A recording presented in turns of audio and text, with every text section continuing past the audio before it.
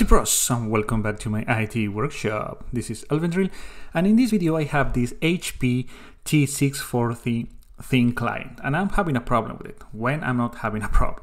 So I'm going to turn on the computer. You see the HP logo, and right away it's going to ask me for a password. So I'm going to try to type the password a few times. So as you can see, I don't have the password, and I'm going to try it one more time. So I don't have the password. I don't know what the password is. So there is nothing we can do here. We cannot do anything with software. We have to reset the password using hardware. Okay, so I have done a video in the past. I have a playlist about many other models doing the same. So you can click on the top right of this screen. So allow me a few seconds to adjust my camera. So this is the HP thin client. So I'm going to disconnect everything from here, and we're going to see how it looks. So this is the thin client, this is the front. You can see the HP logo over there, the power button, the USBs, and it's small. And this is the back part of it. Allow me to adjust my camera. So as you can see, it doesn't have any HDMI connector or VGA. It only has projector port, which is very interesting. So you see the network port over there. So of course, this device is Wi-Fi.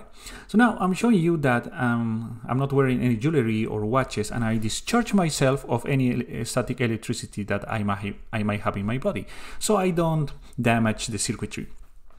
So as you can see, it's very portable. It's very small. So it's the size of your hand. Now I'm going to show you a trick. This is not really needed for the video, but if you open this using a Phillips screwdriver, a plain screwdriver, I'm sorry. I'm not going to show it, but you can see the MAC address here, the serial number, and all that. So I'm going to put it back if you ever need it. It's very easy. But here I was doing it incorrectly. So now I'm going to turn it over. This is the power button, and this is the back. So this is kind of a lock over here. So you move it like that, and you can remove this part. So we need to have access to the motherboard. So that's why we're removing parts. So you see this kind of green button.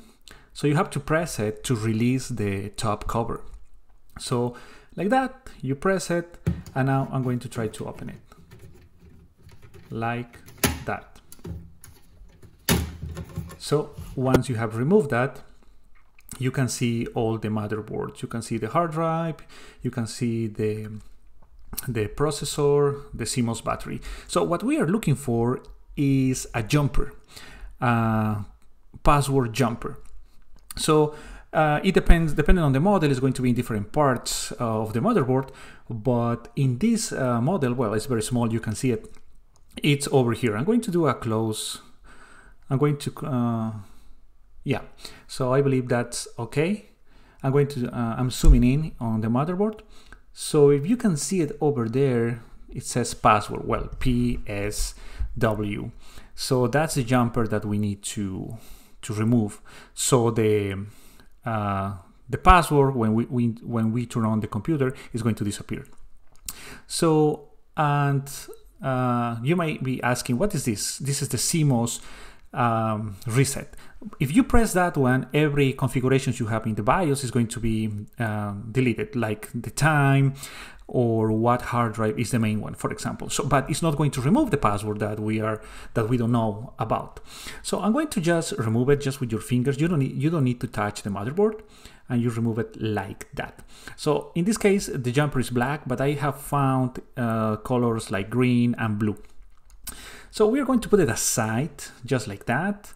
And now I'm not going to cover it, okay? But I'm going to connect everything back to see how it looks.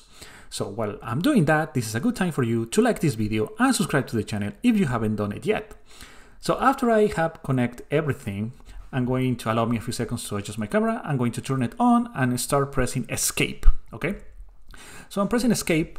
You see the HP logo, and now I have access. It's not asking me for any password, all right?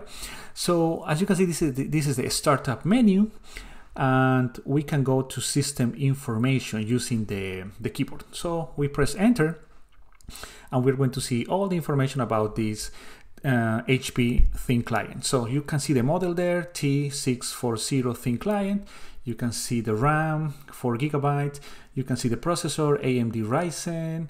You can see the processor speed, the memory speed, the firmware BIOS, which is M43 version 1.0. You can see a lot of information about this model. So if you press down a little, just a little down, you can see the chassis serial number. You're not going to see it in my case, but there is the serial number if you ever need it, all right? So we don't have much to do here, so I'm going to press escape, and now I'm going to go to computer setup, or you can press F10 on the keyboard. Press enter, and this is the menu, as you can see on the top, file, storage, security. I'm going to go to security, and you can see setup password and power on password. So the password we just have deleted or removed is the power on password. That means every time I turn on the computer, right away, is going to ask me for a password. That's for security reasons.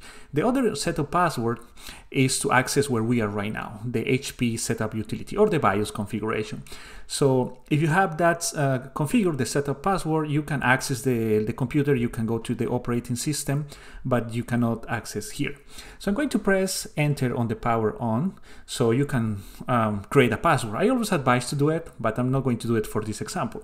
So I'm going to press escape, ignore changes and exit. Well, we haven't done any changes, but I'm just going to press it. Press enter over there. Yes, save the changes. Yes. So allow me a few seconds to adjust my camera now. We're back on the device. So I'm going to disconnect everything one more time, and I'm going to put back the jumper. So as you can see there, that's how you have to place it back. So it's over here. I'm going to rotate it like it was at the beginning, so it's more, so you can see it better. Allow me a few seconds to zoom in. So that's how are we going to put it back, like that. You just press it a little, not very hard, and that's pretty much it. You don't have to even touch the motherboard. So now we're going to put back the cover for this thin client. So I'm looking which one is the right way. So this is the right way. I'm just going to put it back. So you have to press it, and it's going to sound like that. Once that's done, we have to put back the back cover. And this looks like this. It's very easy to do it. So just like that, and you press it. That's pretty much it.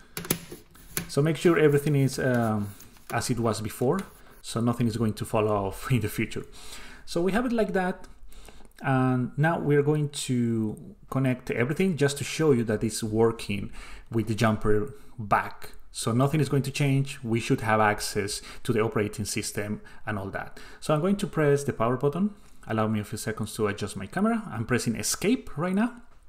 And you can see that I still have access to the startup menu. If you don't press escape, it's going to go directly to the operating system, which in most cases, since this is a thin client, is going to be Linux, some flavor of Linux.